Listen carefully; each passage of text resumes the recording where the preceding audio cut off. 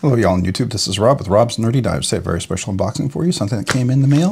Looks like it's from the Griffin Company in Canada. Well, let's take a look, see what this is. Today I'm opening up with my Wee Makani limited edition. It's got the fire anodized titanium clip and backspacer and pivot collar.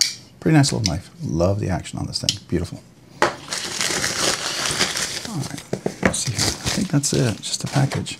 Alright, no box. So here we are at the Griffin Company. Check this box out. Griffin Company. Let's see, does it have anything on here? Designed by Keith Griffin and manufactured by Bestech. Okay, so this is a Bestech knife. Alright, so let's take a look. Alright, in here we have some stickers. I like stickers. Always very cool about that. So, just two separate stickers. Oh, cool. I'm going to add these to my list. As you can already probably tell, you know what that is. And so here's our certificate COA. This is the Scout F3 specs, and this is the right-handed, and this is the titanium one. And over here, blade material, the M390, light stone washed for the blade finish. Oh, I thought I got the I got a belt satin, but that's okay. Titanium and light stone wash for the handle. All right. Oh, no, that's right. This is the one I got. Yeah, I got the stone wash in this one. I think I have another knife. Oh, and a little silicate packet. Here we go. All right, so we'll just put that in here for now. Cool little patch goes on top of there. That's nice. You could attach that to your bag or something, but it's kind of a cool little pouch. This is a really nice pouch. Double zippered on both sides with little string attachments. I like that a lot. Kind of cool. All right, here we go. All right, so in here we have some extra hardware and washers. That's nice. Extra pivot. That's really cool. I like that. Yeah, full washers and everything. Nice. A nice little microcloth, and it's a good microcloth too. All right, here we go. We'll put that over there. We'll put the extra hardware over there as well. All right, this is the Griffin Company Scout F3, and this is that titanium version. It is stone washed. Look at that clip. Deep carry. It's going to carry about like this. It'll probably push into the pocket like that. So it'll carry into the pocket like that. It'll be relatively out of sight. Pretty deep pocket. It is a front flipper. Nice titanium handles. Let's look at those screws. Those all look like T8s. Yeah, T8s all the way around. T8s there as well. Nice. It's got a nice wedge on top of here. Let's check the centering real quick while we're at it. Looks pretty dead on the centering. And look at that, maximum blade ratio. Now you do have a little extra stuff up here for this lanyard pin. You know, that's a little extra stuff. I mean, I guess that's part of the aesthetic, but whatever. Gives you maybe extra handle room back there.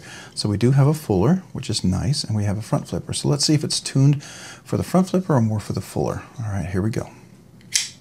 All right. See the action closing? Not bad, not bad. Let's see, how's it reverse flick? Not bad. Okay. All right, so sometimes, all right, so that's going to be a little tricky. This one is, I'll have to hold it up top like that to do the reverse flick. That's fine. Okay, can do the front flip. That's pretty good. Let's see, let's check this back over here. All right, not bad, not bad. All right, so we do have a little bit of cutout relief here. We do have some chamfering on the cutout. So let's feel that. Yeah, it's pretty good. Let's see, where's the detent? So there's the detent, and it overcomes the detent about right there. And then you're clear. So I can get to about right there, and I should be nice and clear, yeah. I haven't put any oil in there. Haven't tuned the detent on this one here. All right, so it looks like I can't really hold it low to get in there. That's going to be difficult. So this is one where you hold it up top, I think like this. I just got to make sure I figured it out.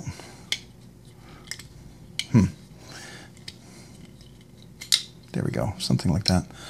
But it is a front flipper, so let's see here.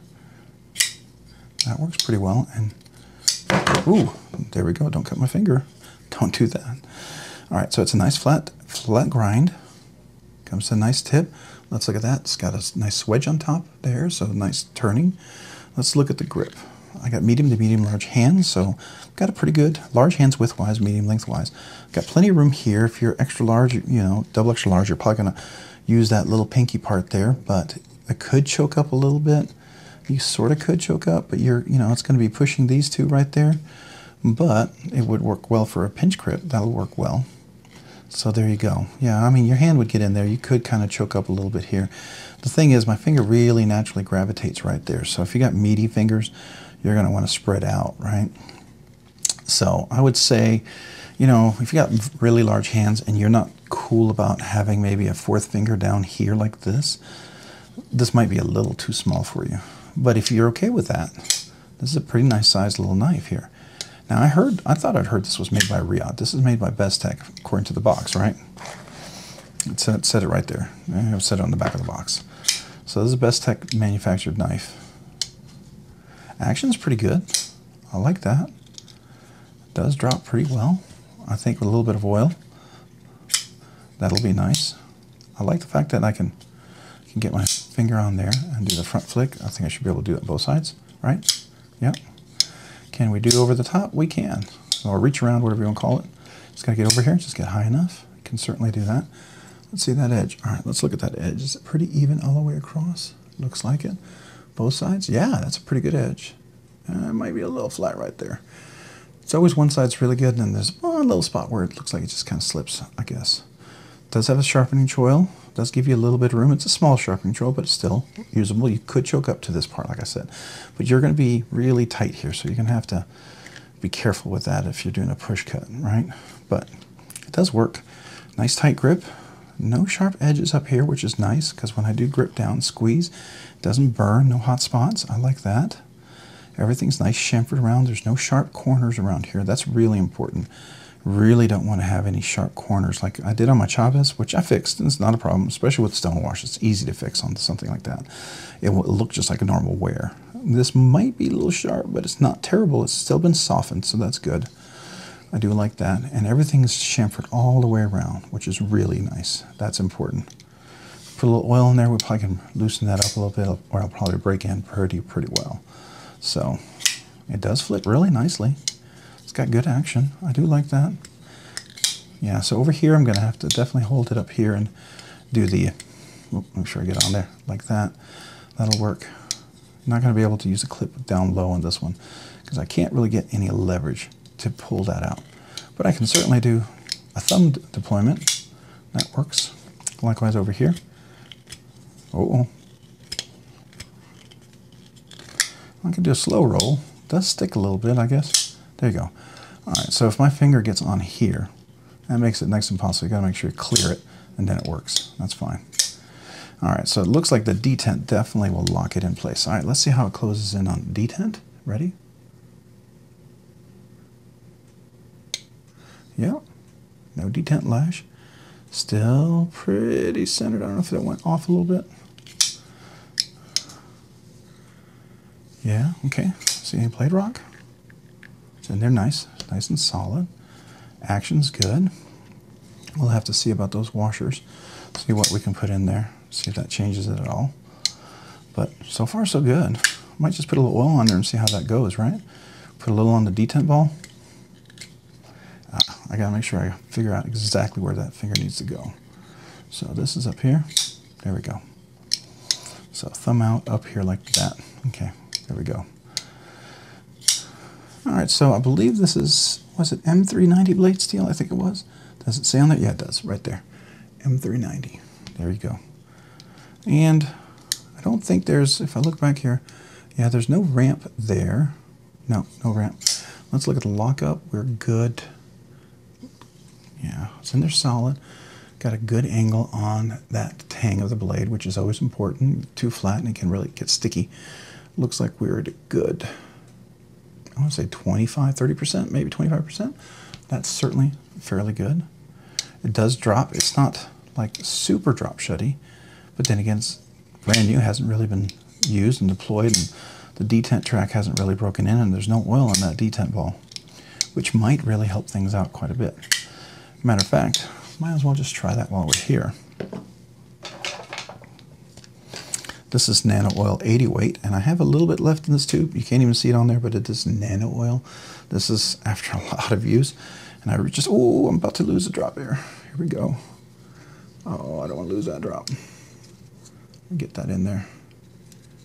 Okay, that was a lot. It came out all by itself. That's a bummer. Okay, let's see if we can get that on there.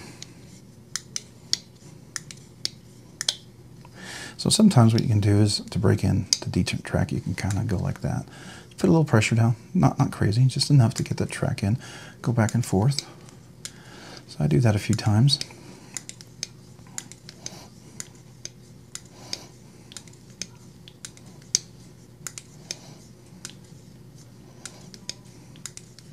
All right, let's see how that goes.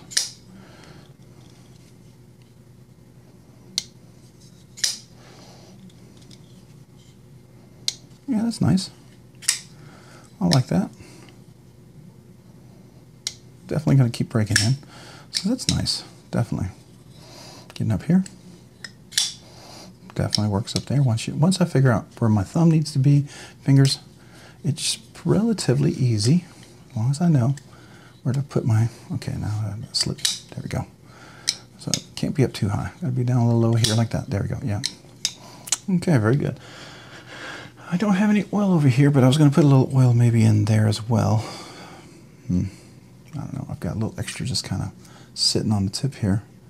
See if we can get that to come down.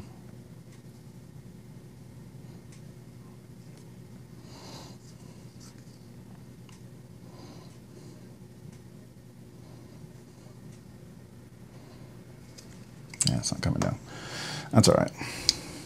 What I'll do is I'll grab my oil over there. We'll do that. Be right back. I mean, you can hear me, but I'm just grabbing the oil. I figure it'd be worth this because I don't know if I want to take this apart because the action seems pretty good. It does really, right out of the box, which is nice. So we're just going to put just a touch in there and a touch in there. Get that to work in.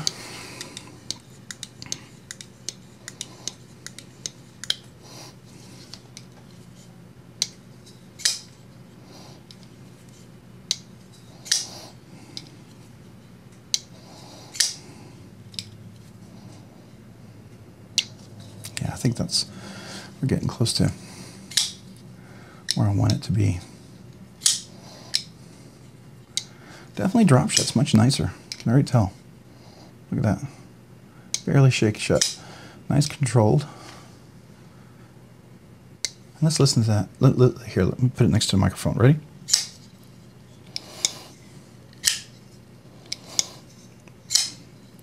Kind of a nice little sound. Definitely. Let's check the inside. Yeah, we definitely got some good weight relief. You can see that. Nice cutout on both sides. Yeah, definitely. Nice back spacer. What we have back here. Yeah, definitely goes all the way down to where the two screws. So we got two screws on this side, and this screw is going to be a long screw going into a hidden screw on the clip, which is nice. This clip looks like it's nice and round there, so that should go in and out of the pocket. I'll have to test that. Even a T8 on the over travel stop lock bar insert, and a T8 on the pivot. Yeah, now it's starting to kind of just drop all by itself. Look at that. Yeah, it's almost there. It's almost there. It's wanting to be drop shutty, and just a little break in. I think it's going to be right there. So I'm just kind of working it back and forth a little bit, pushing gently, but not you know, put a little pressure on here. Just to get that detent ball to kind of work the track there. So if there's any sort of a bumpiness, it's trying to smooth out the track where the ball goes, right? So yeah, just a little flick, and it does close by itself. Let's see, can it do it by itself? Will it kind of travel slowly? Yeah, still a little, not quite as smooth as it will probably once it breaks in, but very nice, very nice. I do like the size of this one. I like this in hand right here. This fits my hand really well for large hands. So large hands, definitely. Extra large hands, if you're okay. Double extra large hands, if you're okay. Having a little bit on the side. The size is really nice. It's a nice big blade. Nice wedge. Looks like it's maybe 0.12 inches I'm going to guess it's 0.12, 0.13, probably 0.12, maybe 0.125 or something like that. Nice thin edge. Let's see, how's it come out to a very thin edge here? Yeah, it's pretty thin. Nice flat edge all the way down. Flat ground's really nice. I do like the reverse flicking, and I do like, here, like I said, just gotta make sure you don't put your fingers on that lock bar, and then the thumb deployment works just fine. Really nice. And of course, over the front, works fine as long as you have long fingers. It's where my medium length fingers are a little disadvantaged because I can't quite reach over there. Longer fingers, you'll have an easier time to get like this over here and pull it back. Where me, I'm having to stretch to get over there. See? Easier for me to do a thumb, and then to do the typical side where you put the little thumb right there on the side and flick it. That works really nice as well. So it gives you multiple deployment. The action's breaking in really nice. Now, just so you know, this is a first unboxing, first impressions. Okay, so it's unboxing, first impressions. It's not a review. We're just kind of checking out the knife, getting our first feel of it. I like it. I like it a lot. I thought I liked the design of it a lot. It's kind of a cool shape. You know, I mean, it's similar in a way. It reminds me a little bit of the Drift, but not. It has some Drift kind of feels to it, but definitely a little nice curves here as well. I enjoy that a lot. Yeah, this is really cool. Definitely a neat little knife. I do like that a lot. I was glad to get in on this one. Now, they had to, you know, one that had the carbon fiber insert, but I like the straight up titanium, personally. To me, this looked more appealing for what I wanted, right? All right, so we just make sure to get the thumb up there, and we're up there. So thumb up there, and get up there, yeah. So make sure thumb's got up there, and you have no problem flicking it. So this is where you, oops, make sure I get up there. So lefties probably know about this all the time. Just gotta make sure you get the right angle. Oops. All right, my fingers are getting tired. It's not my normal way of reverse flicking. It's a little difficult because you have to really grip it certain ways. Let's see if I rest it up enough. Yeah, there we go. Fingers were getting a little tired doing it over and over, whereas some other things are a little easier for me. There we go. Will it do it without shaking?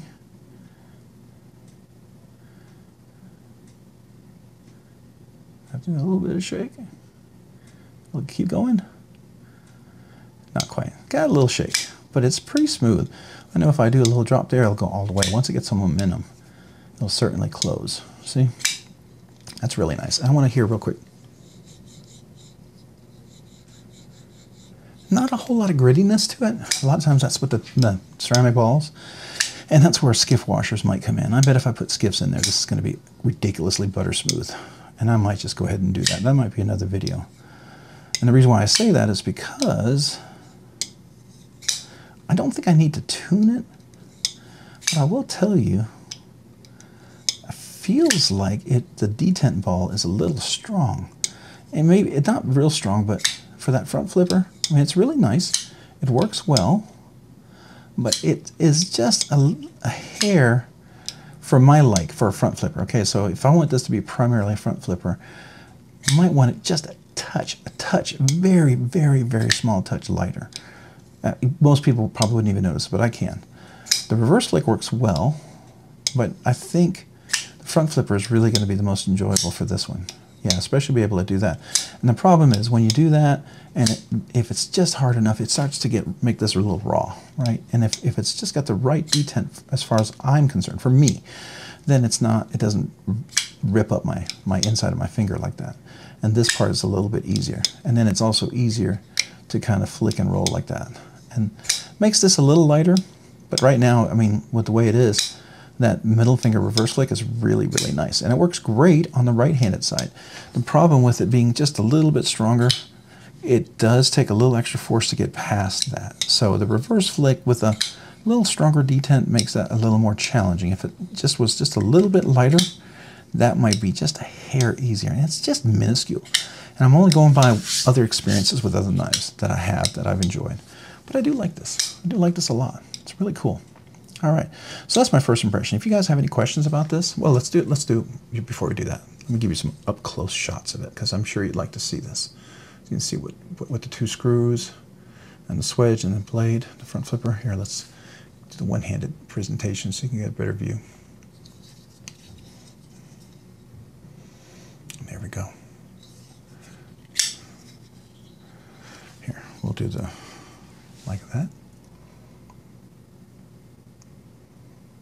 What do you think? Nice? We'll do the back. Take a look here. You can see the clip right there with the nice roundedness.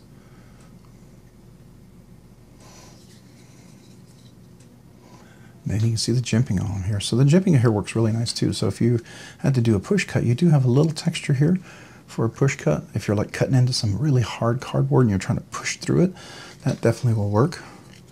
You know, if you're doing a pull cut, you definitely have a little place to put the meat of your thumb right there, or meat of your hand between your thumb and your finger to pull back. So that'll work as well. Like if you're cutting a rope or something, that works really nice. I do like that a lot. See if I can do that. Yeah, I can get it. It's just not as easy going over the top like that. I feel like it's, you know, if I left it, I feel like probably after a few months, maybe half a year, it would be what I would want it to be at. But that would be after, you know, a lot of wear and tear and stuff like that. But I might not carry it as much if it's more challenging to do because it hasn't broken in as nicely. But man, it's close. It's really, really, really close. It's so close. It's almost perfect, but it's just not quite there for that front flip. And I could say I can do it, right? It doesn't look like I have any trouble doing it. The problem is I can feel it ripping. And this is some really nice jimping, by the way. This is not super aggressive. It's not going to, you know, pocket shredder, skin shredder. It definitely keeps your hand secure. You're not going to slide off. But it's not like it's going to just scrape skin off. It's just really nice jimping. It's got some texture to it, but not too much, not too little. So I like that. But the problem is, it's just enough resistance that's going to make that raw. And I think it's going to be so slight. I might not even notice it, but just enough to, you know, maybe just a hair, I think is the case. That's not, certainly not going to be a whole lot. So let's see if we can get this again. Yeah, that's going to be challenging. Getting past that. There we go. Yeah, that's it. This is the Griffin Company, the Scout F3. Nice little knife. I do like this a lot. If you have any questions about the knife, the unboxing, and maybe the future review, would you please let me know? Yeah, I would love to hear about it.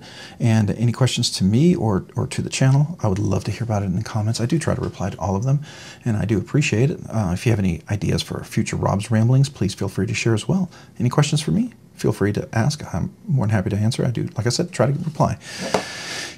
Hey, thanks so much for watching this review today. I really appreciate it. If you found this unboxing, I keep doing that, review/unboxing. If you found this fun, interesting, worthwhile, entertaining, or informative, would you please consider hitting the like button down below? And if you've already hit that like button, would you consider hitting the subscribe button as well? Subscribing and liking the videos really helps out the channel, allows the channel to grow, be able to produce more content, do more things. I very much appreciate that. And if you've done all that, maybe consider hitting your notification button so you can be notified of future content when it's dropped. And if you've done all that, maybe check me out over on Instagram at, again, that's on Instagram at Robs_nerdy_knives. Again, that's on Instagram at Robs_nerdy_knives. Hey, thanks so much for watching today. Have a great day and a great week. Bye.